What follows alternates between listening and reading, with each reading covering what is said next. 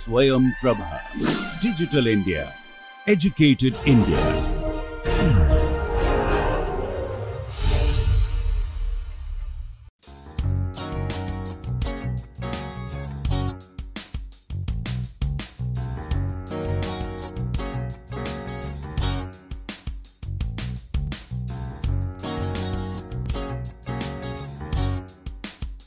Let us discuss some numerical problems in this session. We have now discussed a lot about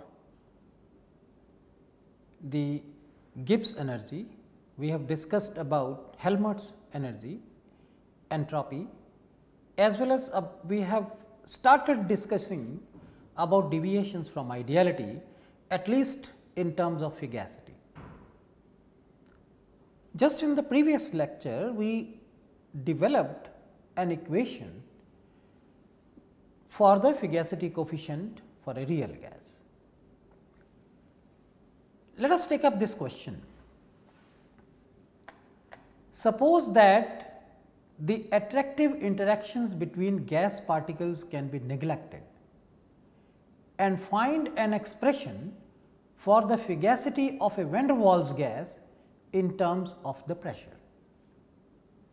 Estimate its value for ammonia at 10 atmosphere and 298.15 Kelvin. Let us examine the question very, very carefully. It says that suppose that the attractive interactions between the gas particles can be neglected. So, you are neglecting the attractive interactions. So, if the attractive interactions are neglected, that means the molecules will not be sticking to each other. So, just before beginning answering the question, we know that the fugacity is not going to be less than pressure, because attractive interactions are missing.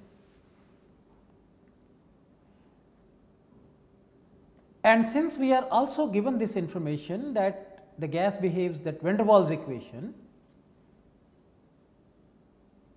which is P is equal to R T by V m minus B minus A by V m square.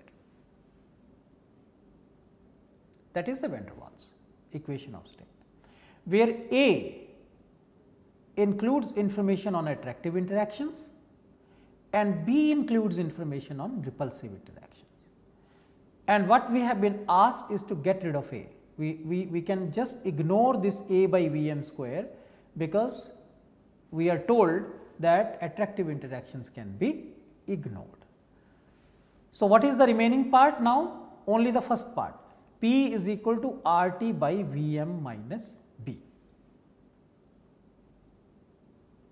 This is the equation of state for the gas that we are going to use. And in order to evaluate for the fugacity coefficient or fugacity, we need the information on compression factor Z. Z is equal to PVM by RT.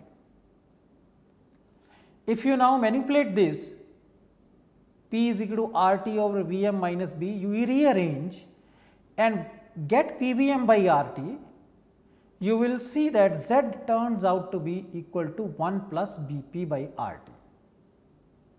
It is just by rearranging this. And obviously, from this Z minus 1 over P, Z minus 1 over P is going to be equal to B over RT. And that is what we are interested in, because the fugacity can be determined from this integration Z minus 1 over P by dP. Z minus 1 over P from this expression is B over RT, and now when you evaluate this integral, it is very easy, it is Bp by RT. Therefore, if I now recall that log f upon P is equal to 0 to P Z minus 1 over P dP. And we have evaluated this and obtained log F over P is equal to B P by R T, which means F upon P is equal to exponential B P upon R T. And let us go back to the slide now. Therefore, F is equal to P into exponential B P by R T. Now, if I know the values of B, P, R and T, I can calculate the fugacity. All the information is given.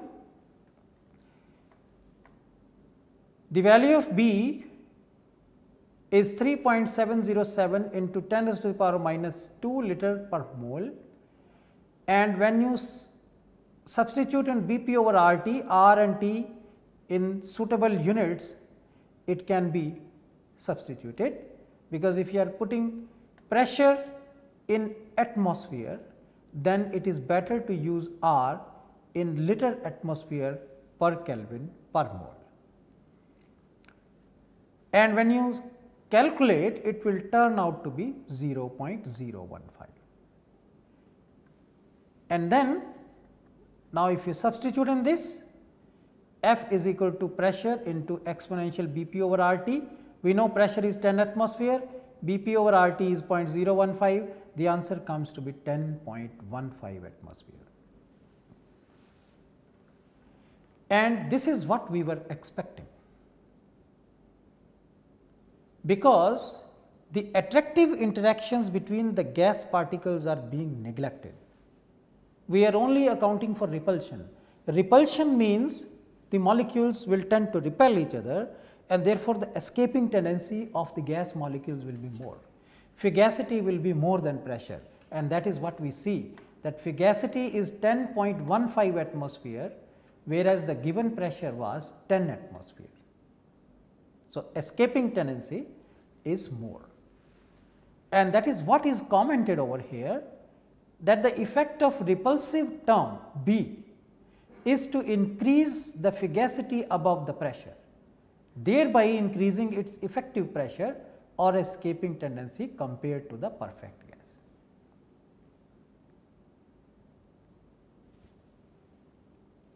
Now, let us go to another question. This will be on the maximum non-expansion work. The question is, calculate the maximum non-expansion work per mole that may be obtained from a fuel cell in which the chemical reaction is the combustion of methane at 298 Kelvin.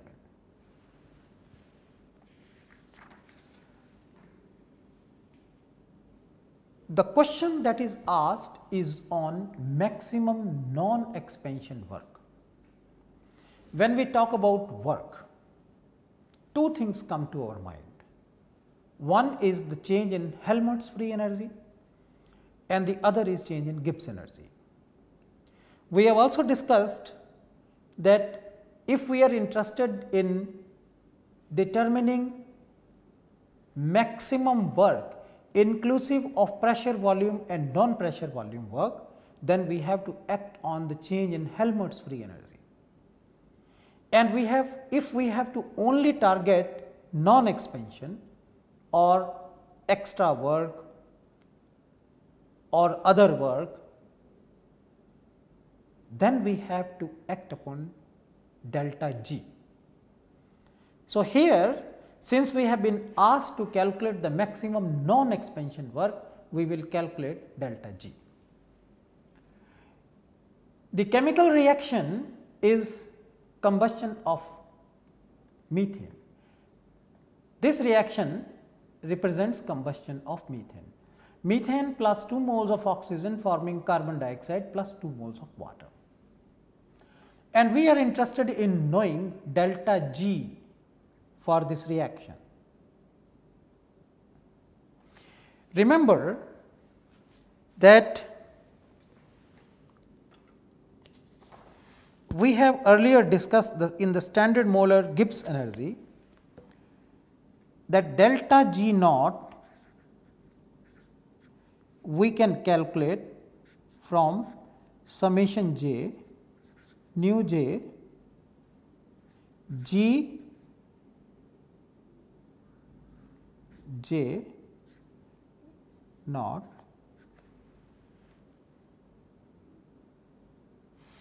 where this stoichiometric number is positive for products and negative for reactants.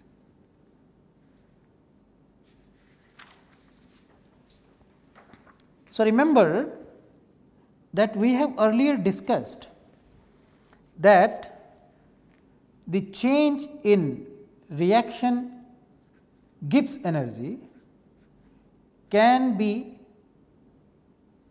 calculated from summation j nu j delta f, f is formation G j. If I have the information on free energy of formation of reactants and products, I can immediately calculate the free energy change for the reaction. So, therefore, for the given question here, I need to have information on free energy of formation of water, free energy of formation of carbon dioxide, free energy of formation of oxygen and free energy of formation of methane. Oxygen is an element. So, immediately we can say that the free energy of formation of oxygen must be 0. Therefore, we need the data on free energy of formation of water, carbon dioxide and methane. Once I have this, then I can use this expression that the reaction Gibbs energy is equal to free energy of formation of carbon dioxide, here you see, plus 2 moles of water are being formed. So, twice free energy of formation of water liquid minus free energy of formation of methane gas, and for oxygen we will put a value of 0.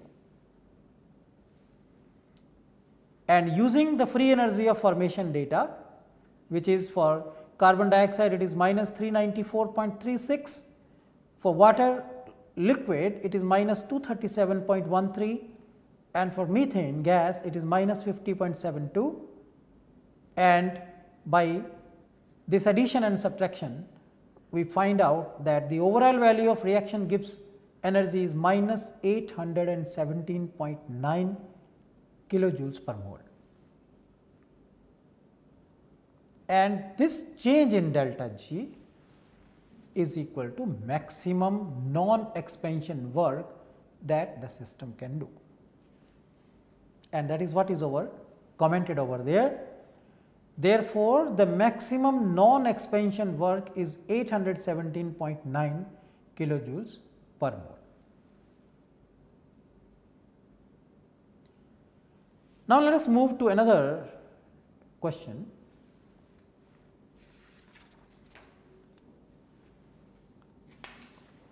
This question is on entropy, and please try to understand this question a little more carefully, because it involves understanding of several different concepts. The question is, calculate the difference in molar entropy between liquid water and ice at minus 5 degrees Celsius, and part B, between liquid water and its vapor at 95 degrees Celsius and 1 atmosphere. The information given to us is the differences in heat capacities on melting and on vaporization are 37.3 joules per Kelvin per mole and minus 41.9 joules per Kelvin per mole respectively. Distinguish between entropy changes of the sample, the surroundings and the total system and discuss the spontaneity of the transitions at the two temperatures. What is being asked in this question is to calculate the value of delta S when water freezes at -5 °C. We know that metastable state of water, liquid water can exist at -5 °C, and a slight disturbance will lead to its freezing. So, let us see how to solve this question.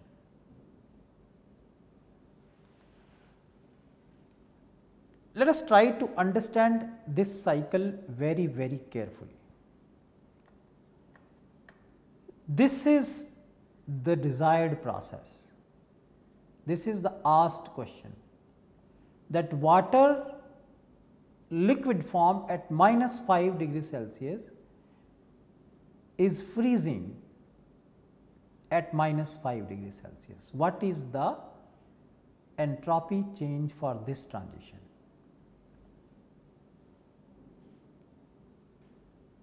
Entropy is a state function. It appears difficult to directly get information on this transition. Alternatively, we can devise another path. Path 1, when water in the liquid state -5 °C is taken to 0 °C, and the corresponding change in entropy is delta S1, and then there is a phase transition, let the liquid solidify at 0 °C, that is a normal phase transition, and then you reduce the temperature to -5 °C, and the corresponding change in entropy is delta S2. Therefore, we need to calculate delta S1, we need to calculate delta S for this transition, and we need to calculate delta S2. We have already discussed how to calculate entropy change for each of these steps. Let us carefully see what information do we need to solve or to get delta S1 and delta S2. For this step, water remains as liquid. It is only the temperature changing, right. So, therefore, the information that I need, entropy at some final temperature is equal to entropy at some initial temperature plus integration Ti to Tf Cp by T dt. This is the equation that I will use. And if heat capacity is independent of temperature, then I can write delta S is equal to Cp log T final over T initial. This is the expression that I can use. So, let us go back to slide and discuss further. In order to get this delta S for transition from L to S at -5 °C, I need information on delta S1, I need information on this phase transition which is occurring at 0 °C corresponding to this process, and I need information on delta S2.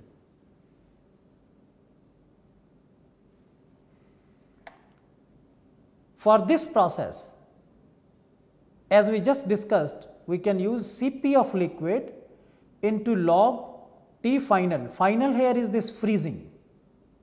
This F here means freezing point. T final over T initial. T initial we will substitute later as minus 5 degrees Celsius. Similarly, delta S2 will be heat capacity of solid into log, here T final is actually Ti, which is minus 5, because this is the final state, and initial state is Tf. Please remember, here Ti and Tf are being used as initial temperature, which is minus 5 degrees Celsius, and F is the freezing point. And when you add these two up, what you have is delta S1 plus delta S2 will be equal to Cp of liquid minus Cp of solid into log Tf by Ti. This is by addition of the two.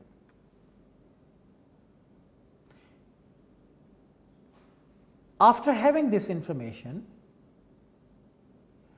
now we would like to calculate delta S for this phase transition. It is a simple phase transition at 0 degrees Celsius for water liquid to water solid, and the phase transition, if you remember, the entropy of phase transition is equal to enthalpy divided by transition temperature, that we have discussed earlier. And since liquid to solid is a reverse of fusion process, so therefore, the negative sign will come, and then you put enthalpy of freezing or enthalpy of fusion divided by the freezing point.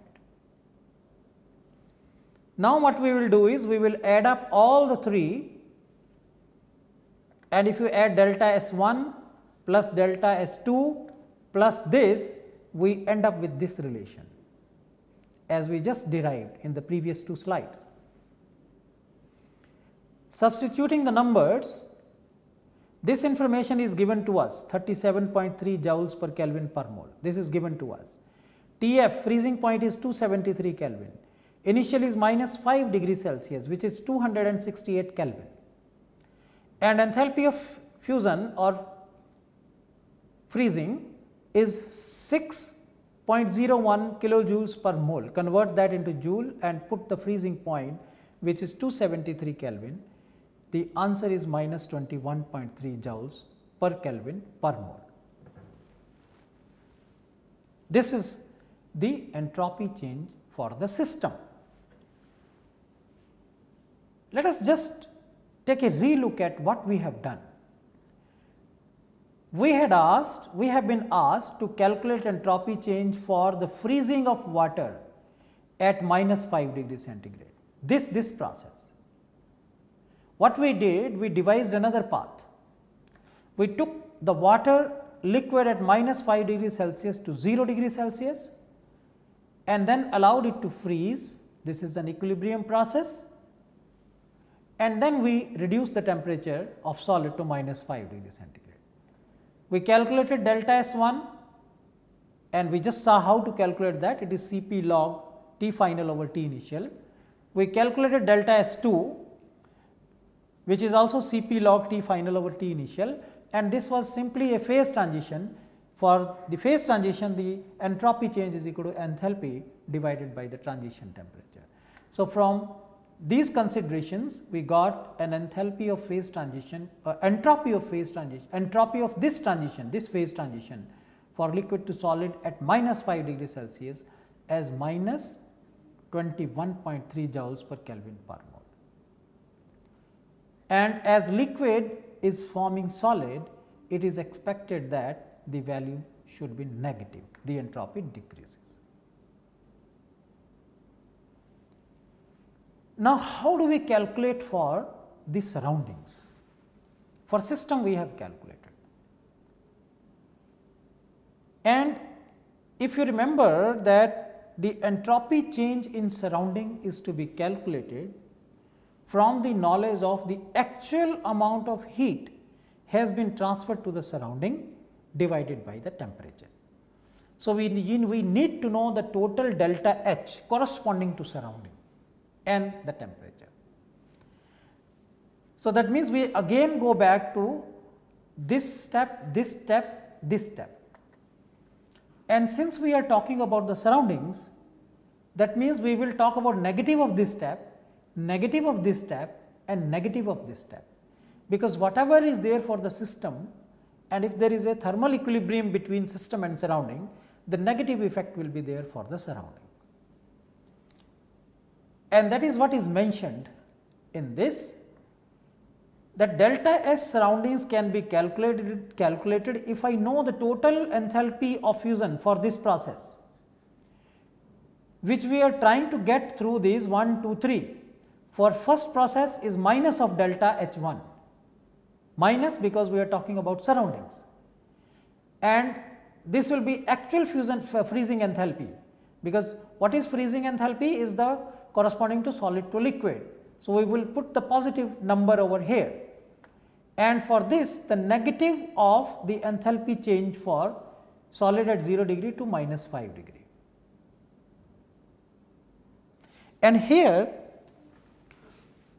we will make use of this expression, that enthalpy HF is equal to HI plus integration Ti to Tf Cp dt, which can be written as delta H is equal to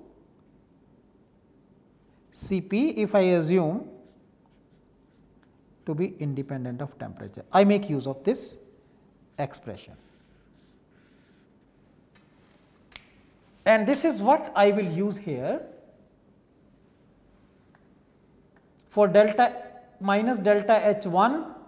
It will turn out to be Cpm of liquid into Ti minus Tf.